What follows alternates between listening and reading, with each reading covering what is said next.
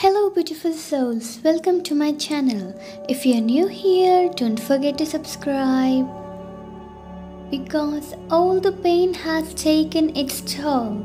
All this pain is simply just too immense. My heart now a void, my mind filled with loving thoughts that sink into an abyss. Everything I have ever been feels as if it's been destroyed. Everything and everyone that mattered, it feels as if they or it no longer exists.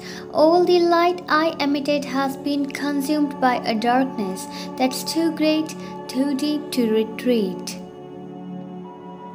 But every day I'm still trying to fight it off, but I'm always falling victim to tricks and lies from all the manipulation and all of the deceit.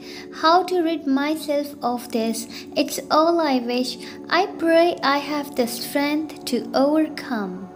I pray I don't succumb to the hate and anger. I pray I have the strength to resist this sadness I have been feeling. Seems strangely the same yet different this time. I can feel something else lurking deeply. It's as if my synapses are misfiring in the depths of my mind. There is a numbness growing inside me, a carelessness I never thought I could possess. And it's all thanks to the woman with whom I thought I loved, but later learned she just loved herself while causing me so much stress. I feel cold, my soul feels old. No longer do I feel remorse for any woman I cross paths with, for this is the third heartbreak has ruined me. No longer will I be a student in love's class. No longer will I continue this course.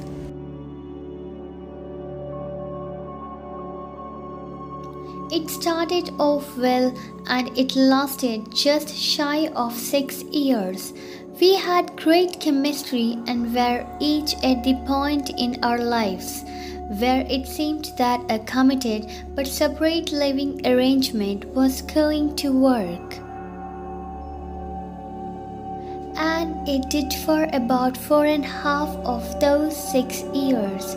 We did some outstandingly fun things together, whether it was going to the opera or the art gallery or just going for walks in gardens. It seemed ideal to me and I thought it was for you as well. I had been upfront from the get-go, and so when a combination of life events and a change in your expectations occurred, I was caught flat-footed. The rules had changed. You wanted to get married.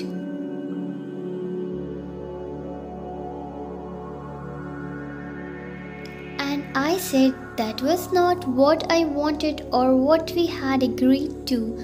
From there, the stressors increased as you made some questionable financial decisions and caught yourself in deep and needed a savior.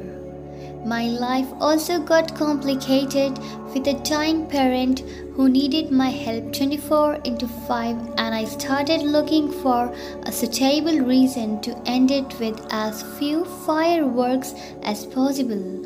I knew that I wasn't going to marry you. And you wanted a husband who would be your pillar, so I found as good time as I could and ripped off the band-aid. I have no idea where things went for you from there. Thanks for watching. Please do subscribe.